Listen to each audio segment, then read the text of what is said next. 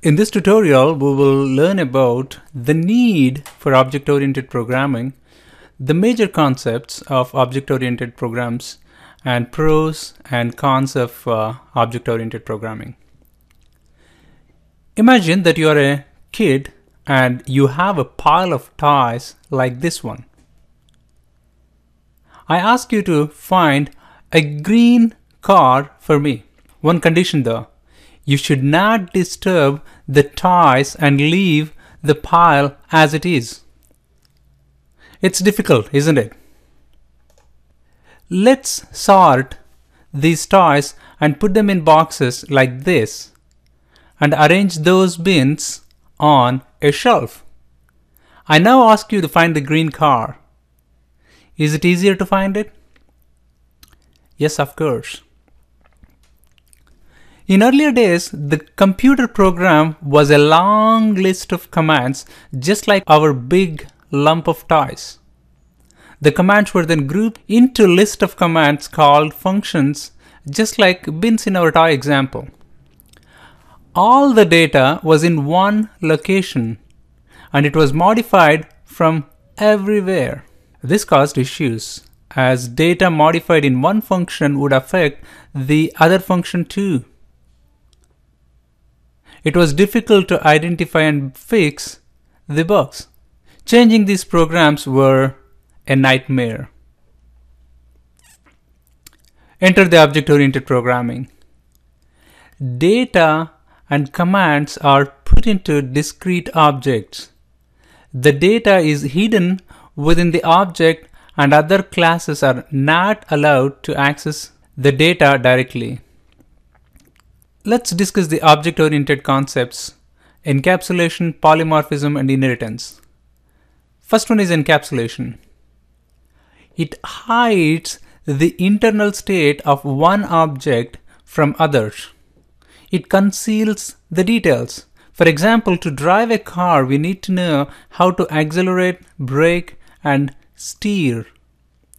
Car does not have to tell us about how it burns the fuel, generates electricity, and rotate the tires. That information is hidden from driver when all he wants to do is to drive to a destination. Second concept is polymorphism. It means taking many different forms. Polymorphism is the ability of one object to be treated and used like another object. For example, we treat duck as animal, not just as duck. Similarly, we treat dog and cat also as animals. We ask each animal to speak. They speak in their own language. Duck is taking the form as animal, which allows us to treat it like an animal. Taking a different form is polymorphism. Inheritance. It is a relation which inherits the attributes and behaviors from their parent class. For example, dog is an animal. It means animal is a parent class and dog is the child class. The child class, dog, inherits the attributes like age and weight from the parent class, which is animal. The inheritance allows the child class to inherit the attributes and behaviors of its parent. Advantages of the object-oriented programs are they're modular. It is easier to change one module without affecting the other.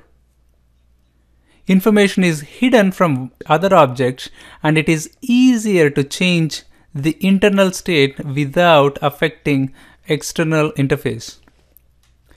It promotes code reuse.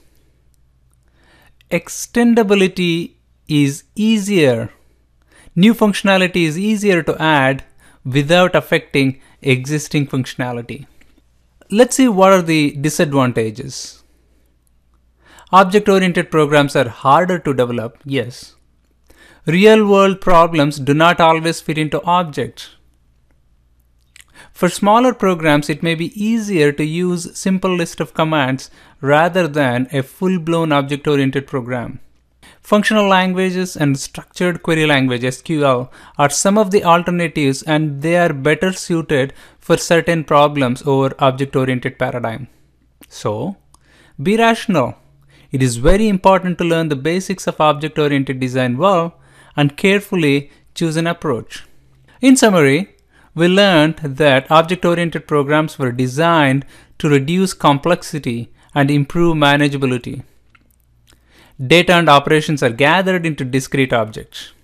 We also learned pros and cons of object-oriented programming.